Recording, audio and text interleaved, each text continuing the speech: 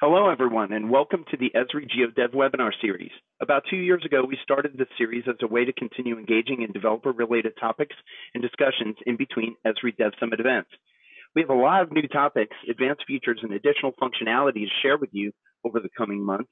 So be sure to stay connected with us through our GeoDev webinar series page on go.esri.com/geodev or any of our social media accounts at Esri GeoDev. We would love to have conversations like these taking place throughout the year so that when we do meet at one of these Dev Summit conferences, it will be as though we never stopped.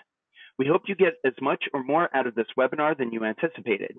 Now, we would like to introduce you to today's webinar, ArcGIS REST JS, Portal and Server API.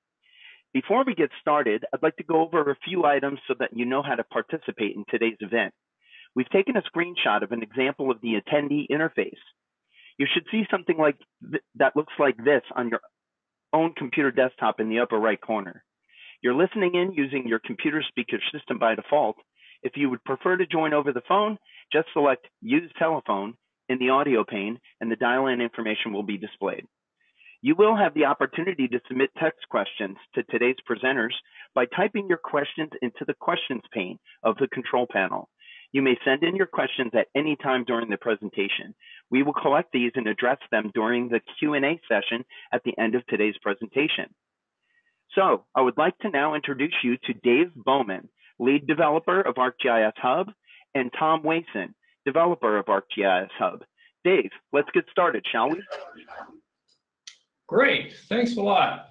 Okay, so we're going to be talking about ArcGIS REST JS. Let's dive in and figure out what this is all about. So this is a set of JavaScript packages that are really oriented around abstracting the details of making calls to both the portal, so ArcGIS Online or ArcGIS Enterprise, those APIs, as well as the hosted feature server and on-premise feature server APIs. So generally, these packages are going to do a number of things for you. Like, why would you use this, right? It's just a REST API. You can construct the request yourself, but this is going to help handle a bunch of things that kind of are a little bit sticky. It's going to handle authentication, so it'll be able to kick off an OAuth process and complete it. It handles server federation, token negotiation, handles a variety of encoding things that are sometimes trip people up in terms of how you send dates and how you receive the dates back and objects, as well as query parameter encoding. We also hide or abstract some of the various ways that these APIs return error codes. We do that in a more JavaScript-friendly way. This project really started from a bunch of code that we wrote as part of the ArcGIS Hub project. So we wrote a whole bunch of low-level wrappers for these APIs, but we wrote them in such a way that they were really kind of distinct to the Hub and the Ember ecosystem. We talked with more people around Esri, and they really liked the idea of having this, but they wanted it not to be part of an Ember ecosystem. They wanted a generic ecosystem. And even us on our own team, we wanted to make sure that the same style of programming would be available for us in either Node or in the browser. And I've noted modern browsers here, but this will work back at least to IE 10, so long as you have a promise and a fetch polyfill involved. And you may be able to use it even back further, I'm not sure. We also had this goal of making sure that this library could be used in an a la carte way to provide very lightweight builds for you and work with build systems. It is completely framework agnostic. We don't require jQuery or Dojo or Lodash or anything else. This is a vanilla JavaScript library. It happens to be written in TypeScript, but the build output of TypeScript is just JavaScript. Again, we spackle over a bunch of API idiosyncrasies. If you've ever worked directly with the sharing API, that can be confusing. So we have logic inside of this package to make that a lot more straightforward. And then it aligns with a broader JavaScript ecosystem. It's really designed in such a way that you can use it just directly off the CDN, or if you are using a build process, you're going to get a lot of optimized things out of it if you're using it in that context. Talking about how it compares to other API packages from Esri, This is somewhat analogous to the ArcGIS API for Python. It's a little bit less about geoprocessing type stuff, but it definitely has the same ideas in terms of working with the primitives that are in your portal, as well as feature services and things like that. It is completely different from the ArcGIS API for JavaScript. The first thing that you will notice is, of course, there's no map. Right? In the name, we put ArcGIS REST JS, right? This is about dealing with the REST APIs. So no maps, no components, no visual elements at all. The other major difference is this is an open source project. It's on GitHub, in the Esri organization, not surprisingly, at ArcGIS-REST-JS. Just wanted to take a quick second to look at the repository. At this point, this is used in 65 different projects, have dependencies on these packages, and we have over 51 forks. And so most of the time, if you're outside of Esri, the way that you contribute back to this repository is you create a fork, you do your work in that fork, and then you create a pull request back into this repository. So we have something on the order of 50 people outside of Esri who've contributed back to this project already. This is all by way of saying that although these packages cover something like 90+% of the ArcGIS portal API and almost all of the feature service API, if there happens to be something that you need that doesn't exist, by all means, go over to the repository, file an issue asking about it, or even better, open a pull request. If you start poking around this library, you'll see that to a very large extent, most of the functions are very simple. We've bundled up all the logic around making the requests and handling the tokens. So that's all centralized for you. But for the most part, new functions or new areas of the API that need to get created, they only end up being 8 to 10 lines to make that request, because it tends to be just construct the URL and then call the use the request library to make it. The structure of the repository, you'll notice that there's a root level folder called packages. This would be indicative of what's called a monorepo. And so what that allows us to do is have multiple packages that get distributed through NPM inside of a single repository, and then using some other tooling, it allows us to automate actions across all of these repositories. So you'll see right in the middle, the last commits on a bunch of these folders are from the version 2.6.1 release.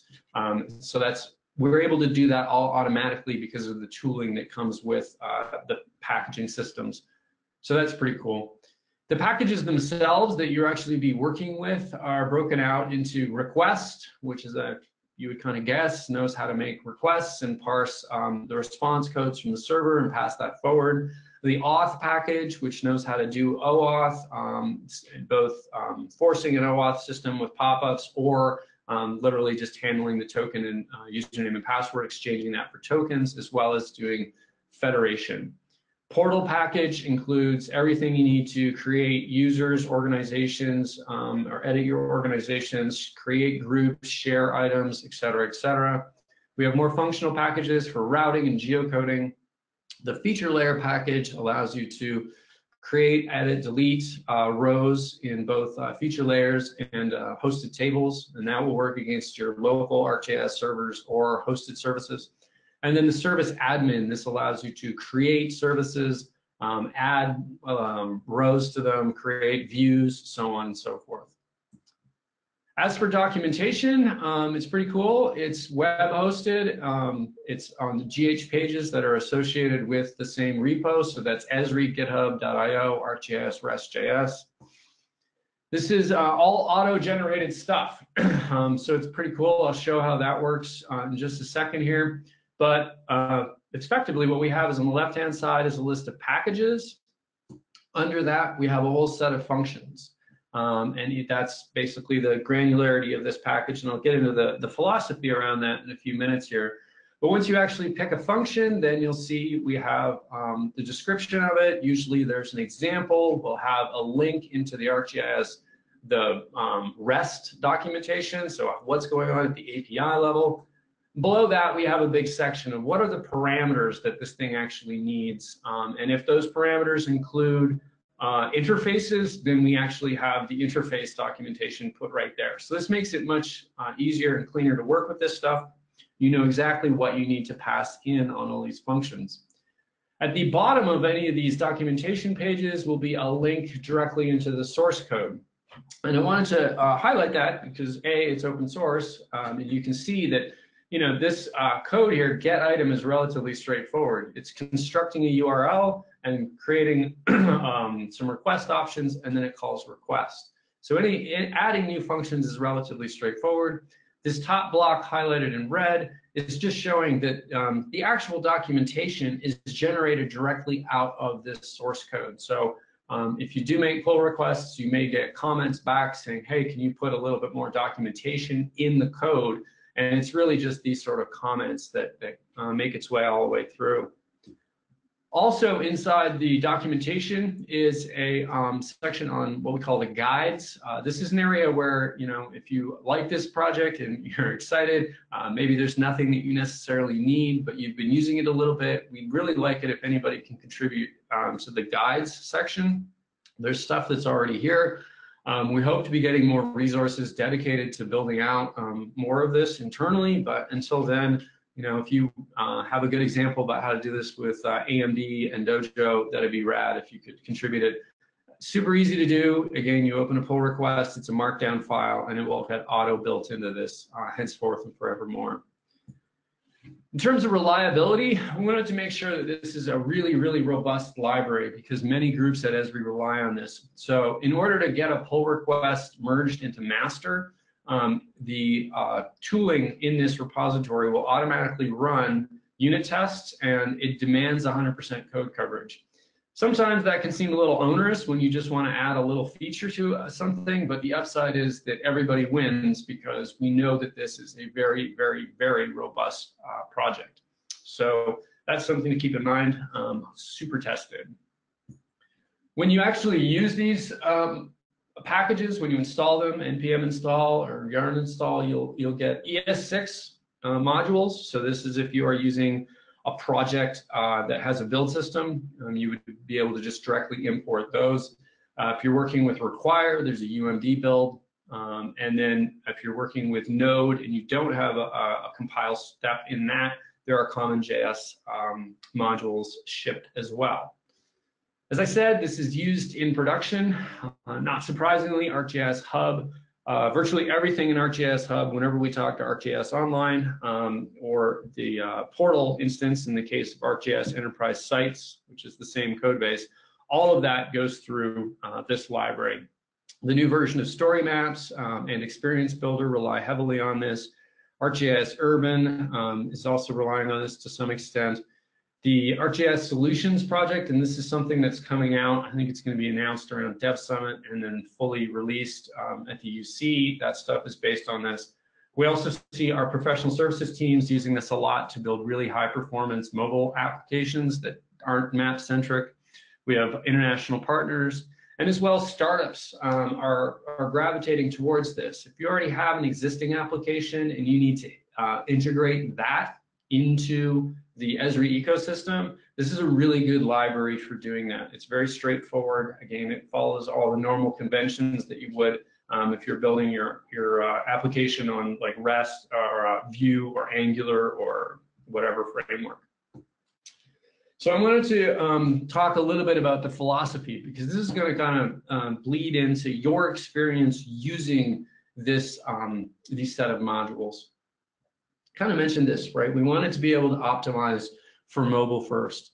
And we wanted to design this library in such a way that if you use this library, you're going to have the opportunities to get the smallest possible build, right? Because when you're talking about a mobile environment, there are two main things that impact the performance. The first is the size of the payload, like the smaller the amount of stuff that has to transit the network, the better.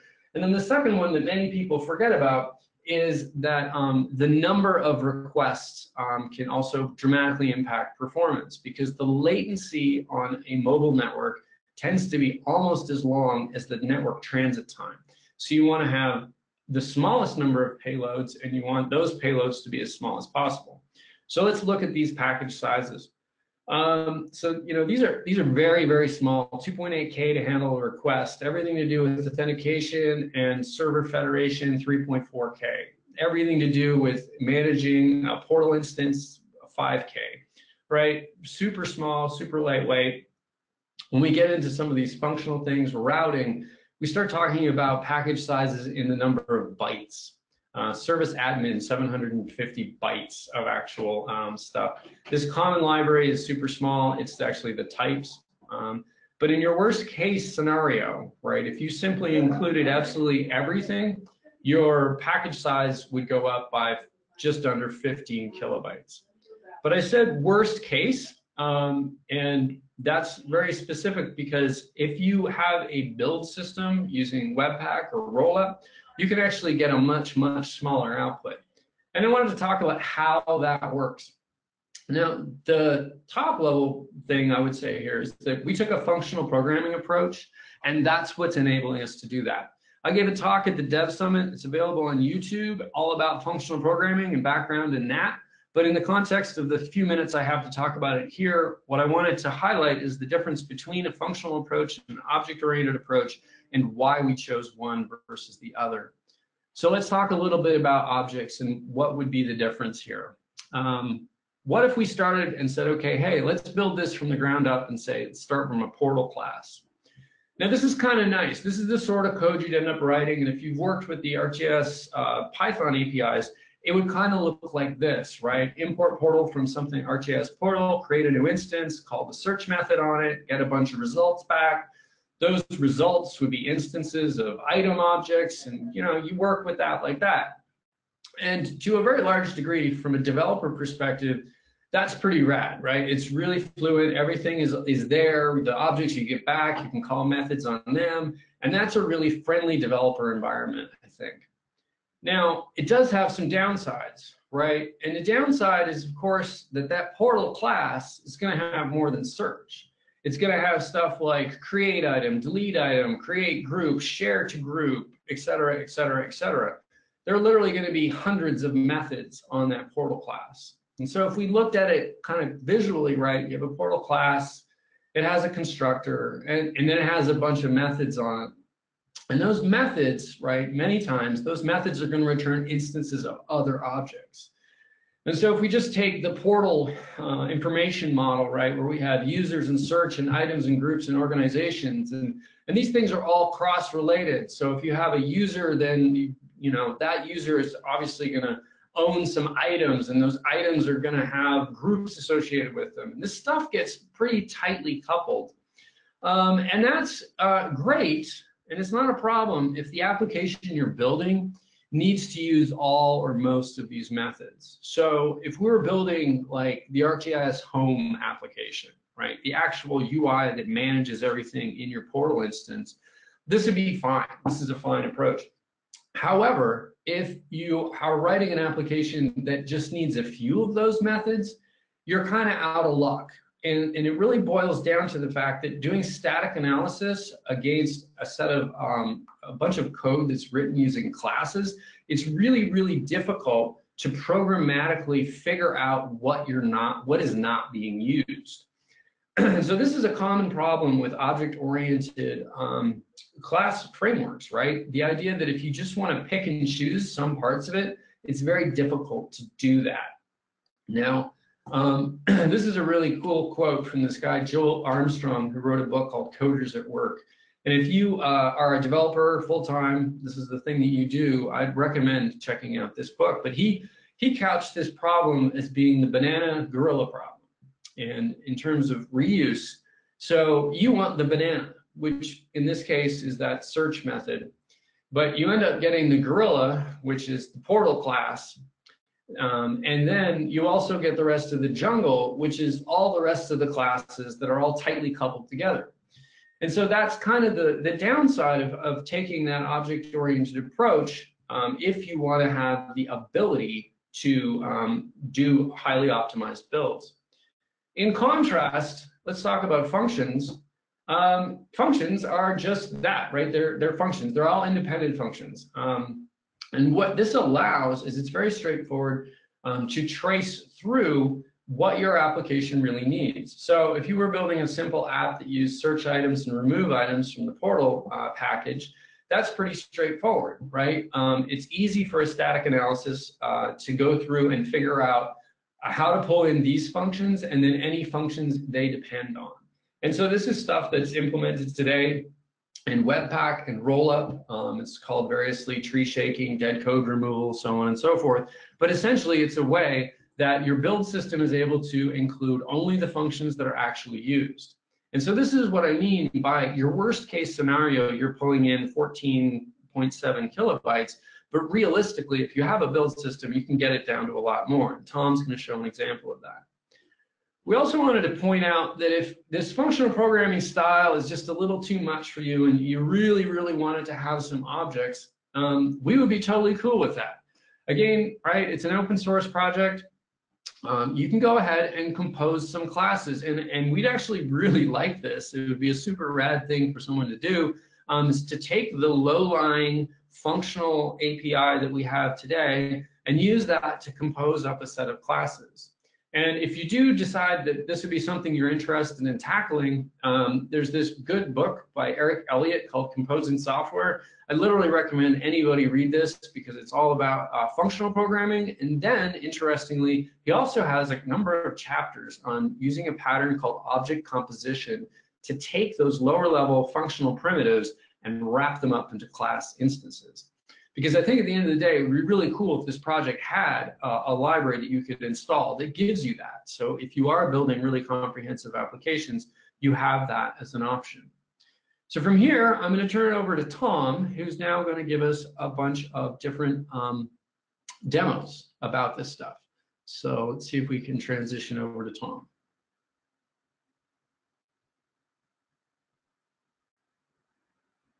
Thanks, Dave.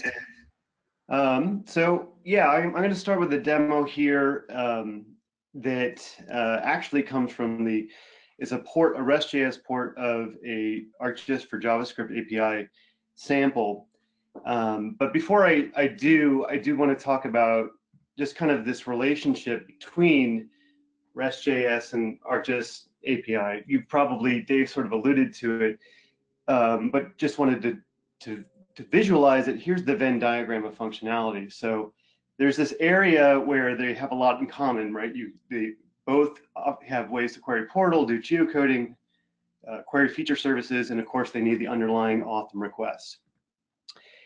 The JS API is going to have a lot more functionality, stuff that, as Dave said, we are never going to build. Things for visualizing spatial data, maps, geometry engine, widget libraries. There's also a little bit, I think, that is not in the JS API that may be in REST.js, the service admin, but for the most part, conceptually, you can think of it as sort of, the REST.js is a subset of what you have in the ArcGIS API for JavaScript. And what's great about this demo that I'm going to show, this sample, is that it lives, the whole functionality of the sample is contained within that area of overlap.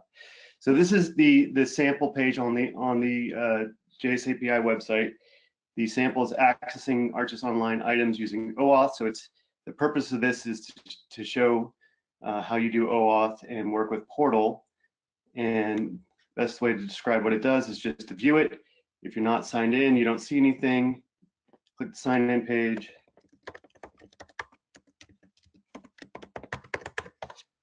Sign in, you're going to see all your items. Very simple. Sign out, see the thumbnails for them. That's the whole sample. That's all it does. Here is a version that's implemented with REST.js. It is functionally exactly the same. Oops.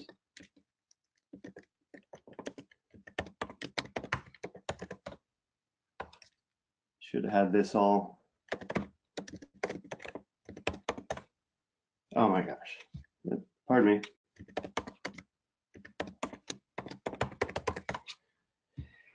So it looks exactly the same.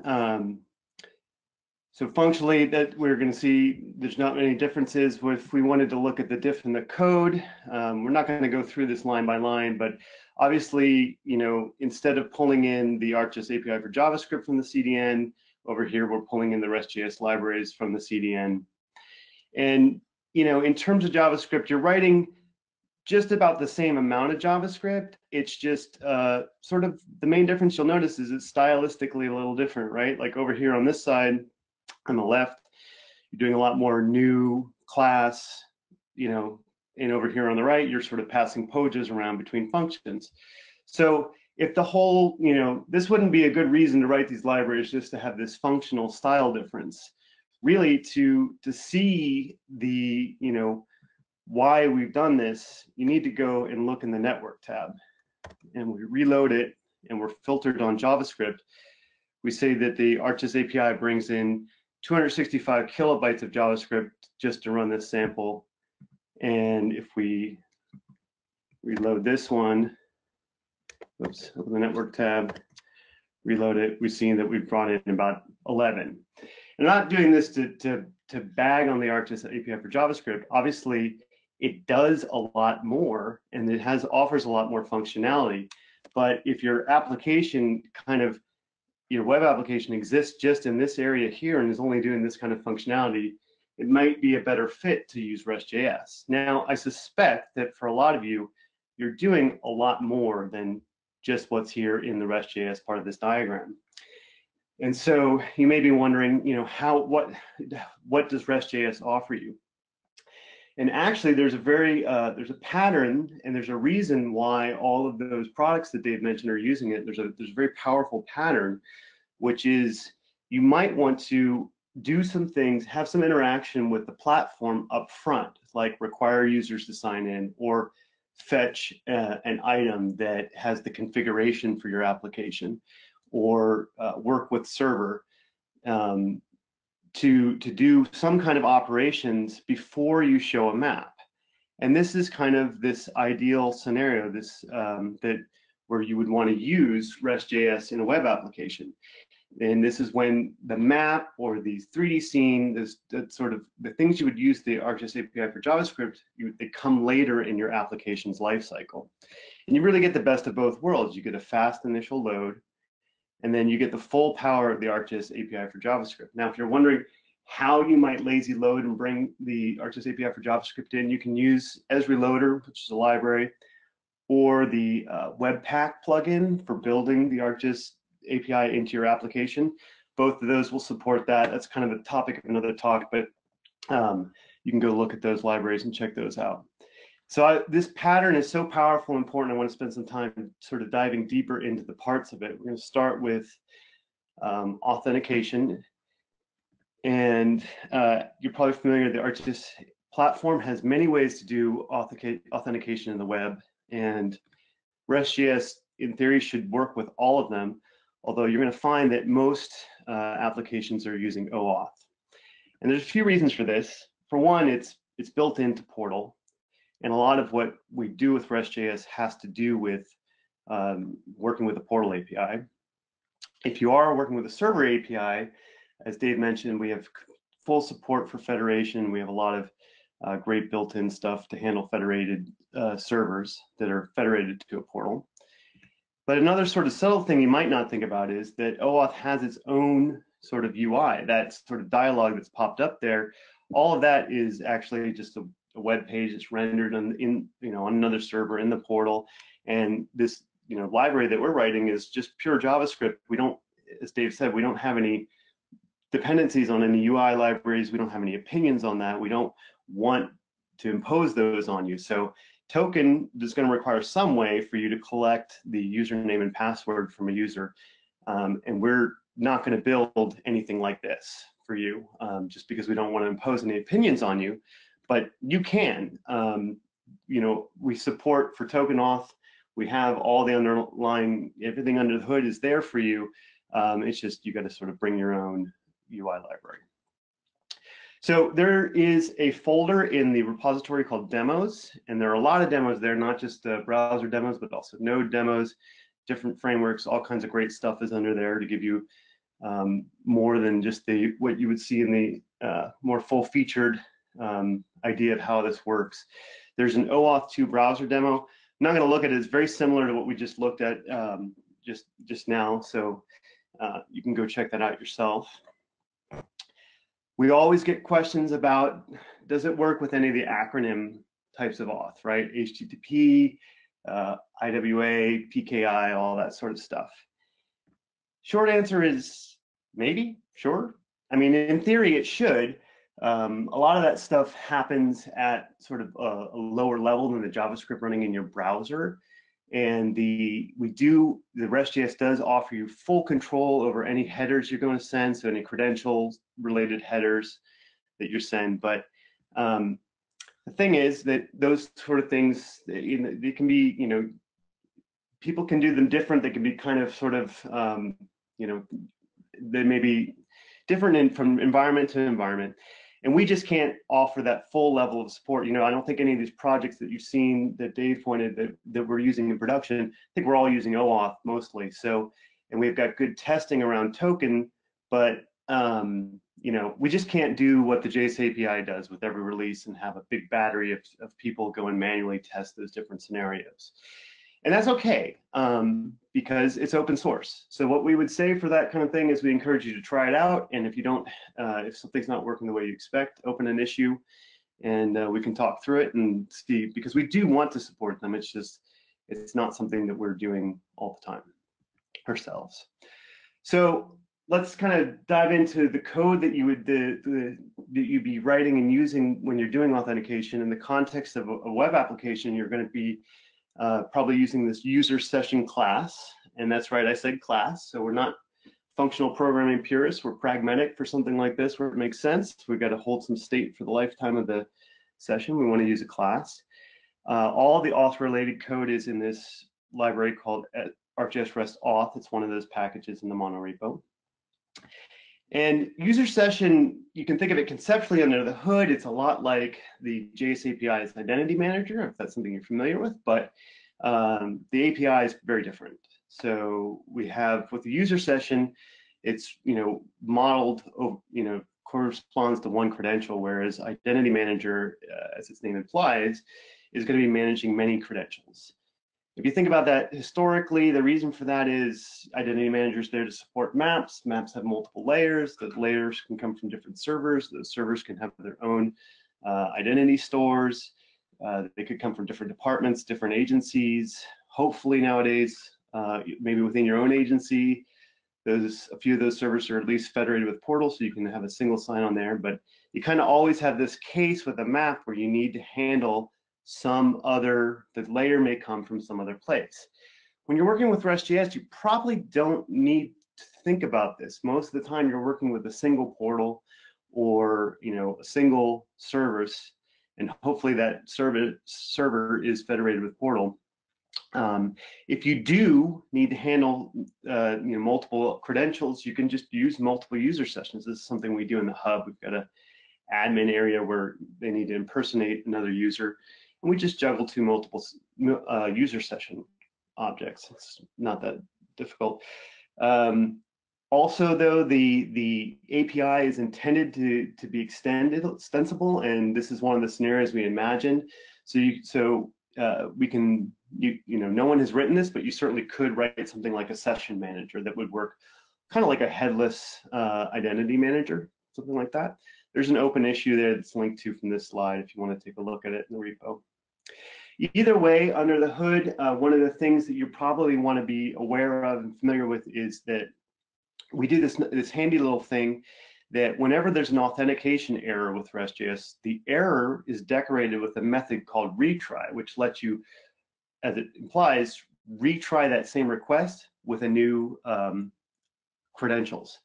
And so that is useful in scenarios where either the user wasn't logged in and you want to now, kick off the OAuth process and have them sign in and retry, or if their credential isn't, useful, like isn't, valid for the thing that they're trying to do, and you want to provide a different credential at that point. So there's, again, here's another, under that demos folder is an example of how to do that. Something you can look at in your own time. Once you have, back to this pattern where you're going to use REST.js up front and then bring the JS API in later when you need to do some mapping, I want to talk about some of the specifics about how you sort of manage that handoff. In terms of data, it's pretty straightforward. Anything that you've fetched, like items or groups, they all would be, just JSON.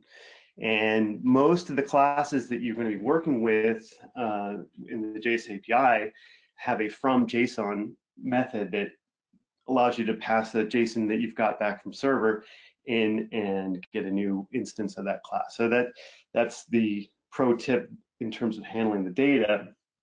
In terms of handling credentials, it's a little more involved, but really not hard at all. The user session class provides a to-credential method, and this returns the credential information, the token, the username, that sort of thing, in a format that you can use with Esri, Esri's identity manager register token. So the pattern there is you do something in the application, click a sign in button, you sign in with REST JS, and then later on, once you're loading the map, right before you load the map, you call Esri ID register token session to credential. It goes both ways. In the, I think, rare case where you've started with the JS API and now you need to hand credentials off to REST JS, we have a from credential that will work with the, with the kind of format that you get back from the identity manager to get credential function. There is again a demo under the demos folder in the repo that shows how to do this. That's something you can explore. I want to take a quick moment here to talk about how you work with other frameworks besides the JS API. If you're not using the JS API up front in your application, you probably are using another framework to handle things like components and routing and that sort of thing. There's really not much of an integration story here because it's pretty straightforward, which should be a refreshing change if you've ever had to try and integrate the ArcGIS API for JavaScript in a framework. There's some hoops you got to jump into. I mean, it's really 3 steps. You install whichever libraries that you need and don't install the ones you don't. Like if you're not doing geocoding, don't install that. You import the functions that you're going to use inside your code. And then in the appropriate place for your framework, you call those functions. Now, it's that appropriate place for your framework that's going to vary from framework to framework, but the rule of thumb is anywhere that your framework tells you you should be using a data fetching library, and that's where you would use the REST JS libraries. It's a little bit different in Ember. Ember CLI has this concept of an add-on. They typically wrap NPM packages. And we use Ember in production in the hub. So we've got a couple of those that you can, that are open source you can use. So portal services, server services for working with services, and then Tori Provider ArcGIS is a plugin for Ember's Tori authentication system. So those are there. You would just use those instead of NPM installing the packages directly. There are a few open source full-fledged applications, example applications that you can, that kind of go deeper than what than the sort of little samples that are in the demos folder. And these are great to check out if you're using a particular framework. The view, we have a view one under the demos folder. That's just a port of that OAuth example, but it's using Vue. It was contributed by someone from the community, which is really cool. If you're using Vue and you want to see how to work with its lifecycle hooks, this is a great place. Every year at Dev Summit, we hold a workshop where we build an application that works with Portal and then also shows in maps and kind of gives just a how to do web dev against Portal. And typically in previous years, we've built that using Ember, and the application that we build together throughout the course of the day, we leave as an open source application for anyone to look at. So that's this Ember. If you want to see, a more complete Ember application, you can check out this application here. And this year we're going to be doing it with React, and so this is a port of that application built in React, and we're going to take a little bit closer look at that right now. So this is the application itself running. The idea is that you search for something, and it's going to search. It's going to search the portal for items that contain that keyword, and it's going to show the results here in the table. You can page through results, and the results are shown on the map, and as you page, the map is updated. So the purpose of this workshop is to show how to use a real framework with routing and how to manage the state of which page you're on and all that kind of stuff, but also work with the platform and maps and all that. You can also sign into this application, and now so we can go here and see. Oops, misspelled that. We can now see some items that are only, that are not shared, that I have in my account, that are not shared. So these ones down here, if I sign out, they're going to go away. So just to kind of look a little bit at the code, REST.js is responsible for two things in this application. So it's responsible for signing in, and see we import the user session class, and when someone clicks that sign in button, it calls this handler right here, and we just call this begin OAuth 2 method. And what's great about that is that whole thing about pop up the window and all that kind of stuff is encapsulated elsewhere, and if it all succeeds, you get a hydrated user session. One thing I want to call attention to here is it's up to the application developer how to persist that session. In this case, we're storing it in a cookie, so that way someone can sign back. When they come back, they can be signed in automatically. And the session class provides a nice little handy serialized function that takes that JSON representation of the session and makes it a string you can put like in a cookie or local storage. Obviously, the other thing that we do is we search. So the search route imports search items here. And then there's a lot of React stuff going on here, but the interesting bit is we pull the search terms out of the URL's query string, and then we just call search items with the properties that we pulled out of the query string there.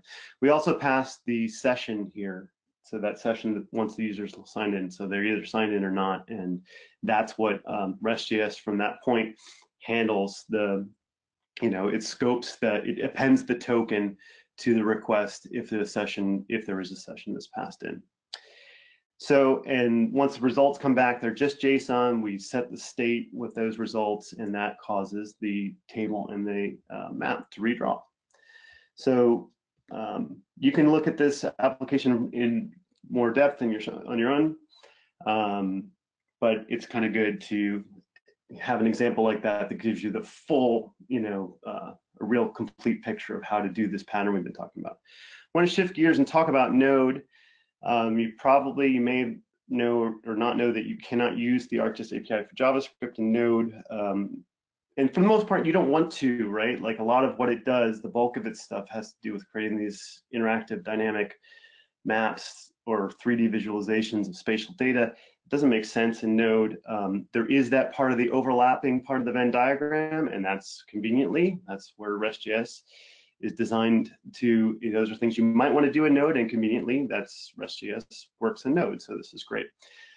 Before I hand this over to Dave, he's going to talk about, he does more of the Node work in Hub, but I did want to talk about one particular scenario that's kind of related to web app development in Node, and that is isomorphic or universal or server-side rendered applications.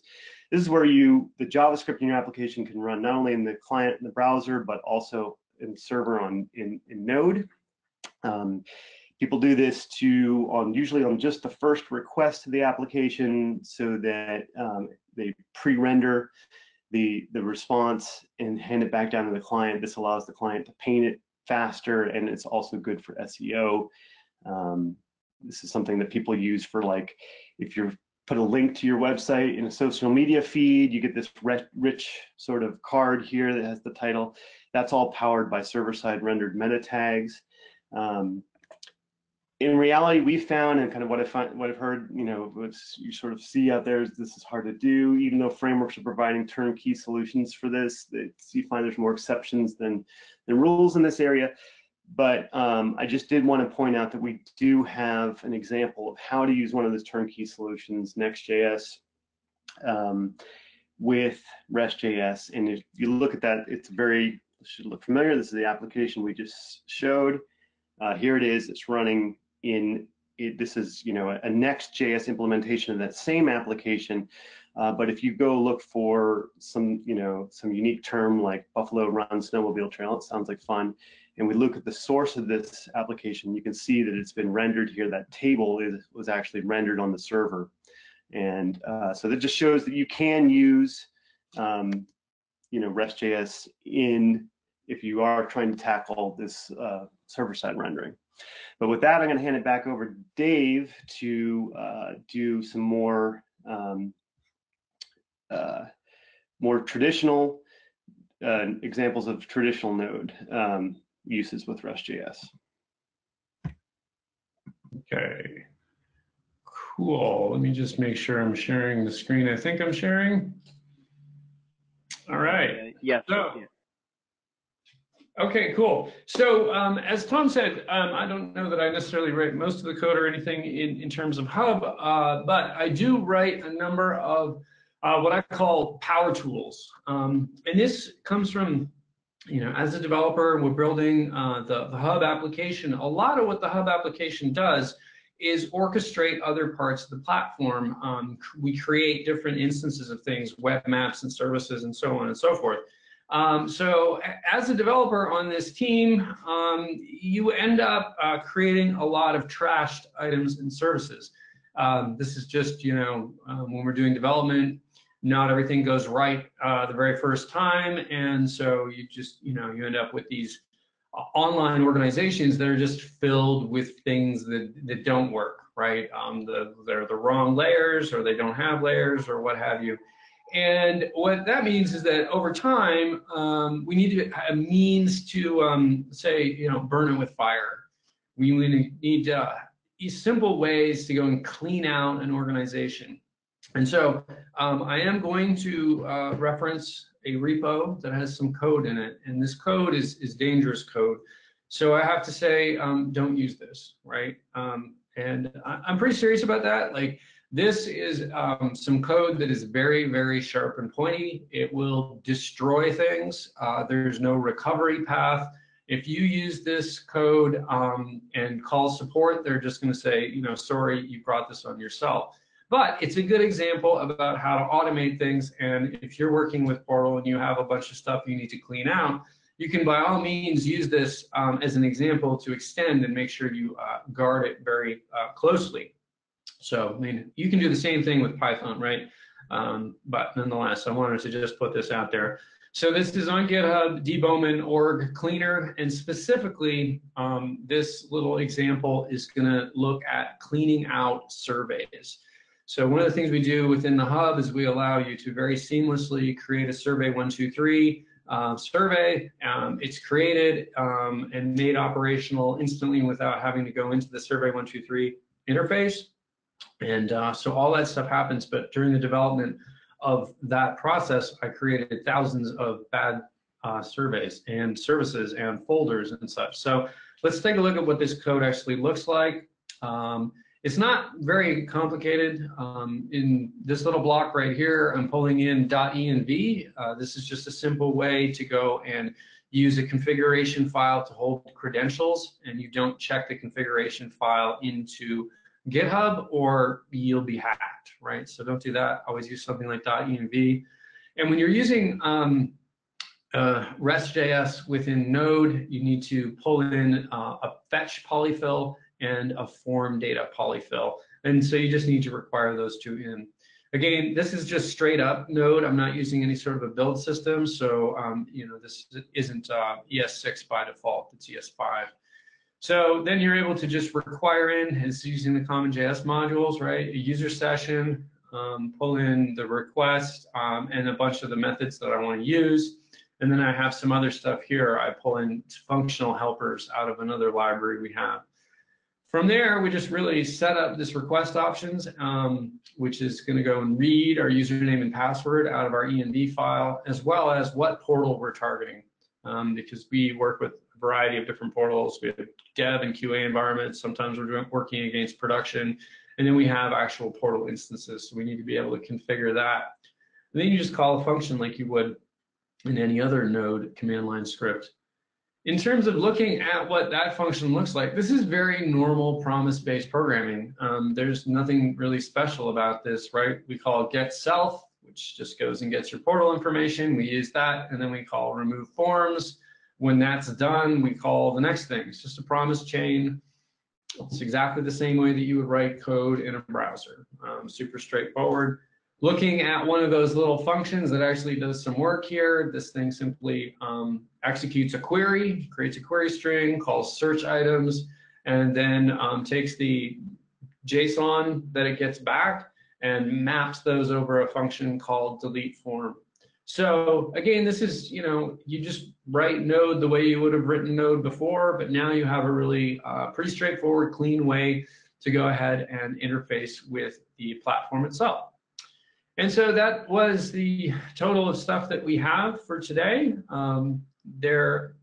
We're ready to take some questions if there are any. And these are the two main URLs you need, the GitHub repo, and then right at the top of the repo is the link to the documentation, which is the second URL.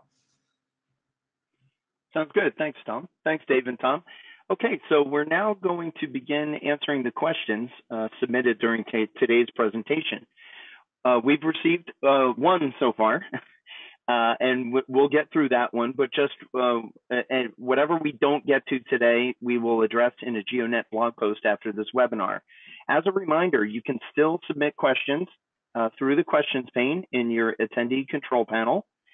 So the question I have is for Tom. Do you have a sample of the second login screen that you showed, the cleaner one? Or is that on these in these GitHub repo that you just listed here?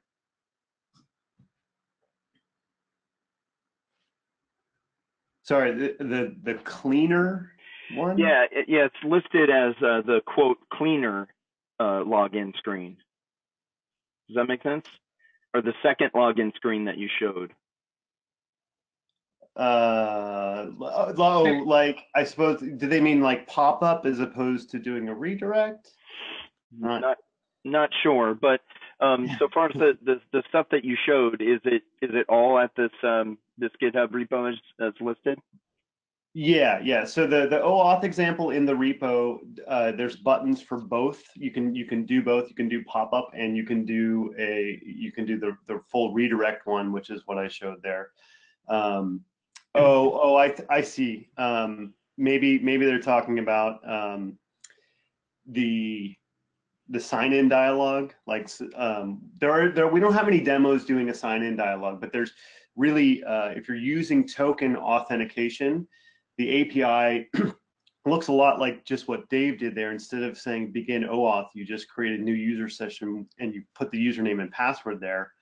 And just in the context of a web application, the only way to get a username and password is from a dialog like this. So, we haven't written any, dialogues because it could be in any framework, and you start getting into validation of things like that and all this other stuff. So, Okay. It's not hard to do. It's a little hard to do well, and it's just going to vary from application to application. All right. I got another question. Oh, I'm sorry. Go ahead. I'm just saying. Hopefully, I'm answering that question. If not, people can ask on, clarify on GeoNet and or ping me on Twitter for clarification. Or just add it to the question pane right here. I'm looking at it if they have clarification. And then I just got another one. The question is OAuth. It opens the one from Portal, right? I think he means the login pop-up from Portal. Okay. Yeah. So I mean the code for that I showed the pop-up Portal one is I showed the code for that in the React app, and of course the demos in the repo has both. Yeah, so if you're doing OAuth against the platform, this is the way to do it, is to actually open a window that goes to the sharing OAuth authorized endpoint. Although, you can go ahead and just pop a form that asks for a username and password, most people won't trust that because it's not, you know, the www.arcgis.com, right? You could be effectively stealing their username and password. So standard way to do it is to open, you know, pop a window to go to this location. You can handle that yourself, or you can just call begin OAuth using the REST JS API. And when you're in a browser, it will do window.open and open this thing up for you. So either way you want to do it. We do it in the hub. We handle it ourselves because there's a bunch more parameters that we need to send that is very specific to what we're doing with the hub and community logins and so on and so forth. But if you don't have that requirement, you just need your users to sign in, you can pop this up. And this, at its lowest level, the REST JS API can handle whatever type of authentication scheme that you're using with enterprise, because enterprise sites is based upon this stuff too. So you can certainly do it. You may have to write some additional code to dance around some things, but it's definitely, it works. Yeah, the only other thing I'll say is I did not show the code in the redirect page. So when the way this dialog works is that runs on there on the portal server, and then once the user successfully authenticated, it redirects to a page. It's got the token in the URL, and that's also in the repo. You know, there's a little bit of code that you do there that, you know, I just didn't show in this, but it's in the repo. It's in all of the example apps. It's there for you to see. Okay. Yeah, I got a clarification on that with the cleaner one. He says that he's building in Web App Builder and using JavaScript, and he doesn't like the standard login dialog that's built with Claro. So that's why he was asking about the. Yeah, right. And that gets in. Now I completely understand. So yeah, so I do not. The JS API does allow you to override that dialog. So that is something, you know, you can tell the JS API, you can write your own widget and have it look however you want. And so that you can see. I would suggest looking at the ArcGIS API for JavaScript documentation. Okay. And I can. If that question shows up on GeoNet, I can find the direct link to that. But if you look at the pop-up, I have to. I don't know off the top of my head. Okay. You got another question? However you want. Okay. Yeah, on GeoNet. Thanks. Yeah, it's a follow-up. Let me see. Is there an automatic way in this API to find broken layers, or do you have a suggestion for where to start with something like that? I mean, it's certainly not built in, but like this is a low level set of tools that you could use to write a script to do that. You know, but it would kind of be akin to, like, you can use the Python API to write something that would do exactly that, right? Go find all your web maps, go through the web map, go find all the layers, go hit all the servers, make sure that they're up, make sure the server is, you know, operating the way you want it to in terms of, is it challenging for authentication? Is the, you know, is the layer visible, so on and so forth. You could do this with Python, you could do it with this library, but you would be the one writing the code to actually do that object traversal and verification. Yeah, and under my GitHub username, I've got a repository that does something similar that looks for all the web maps. I believe it looks for all the web maps that are in open data groups or something like that. Then it parses the response of those, and then it starts inspecting the layers, not for what type of layer they are, not whether or not the layer is broken, but whether or not the layer is of a certain type. It's something we needed to do for Hub when we were upgrading to JS API 4. We needed to look for layers of certain types and find that. So I can post a link to that. That would maybe be a place to get you started. It's a little Node script that does that kind of thing. All right. Sounds good. Thank you, Dave and Tom. And thank you, everyone, for attending today's webinar, ArcGIS REST JS Portal and Server API. If you have any other questions, please contact us using the email address in your follow-up email. Once you leave today's webinar, you'll receive a survey on the presentation, and we would appreciate it if you completed that and provided your feedback. We will be providing a recording of this presentation, which will be available within 7 to 10 business days, and you can find that on go.esri.com/geodev. So on behalf of Esri and our presenters, thank you for joining us today and have a great rest of your day.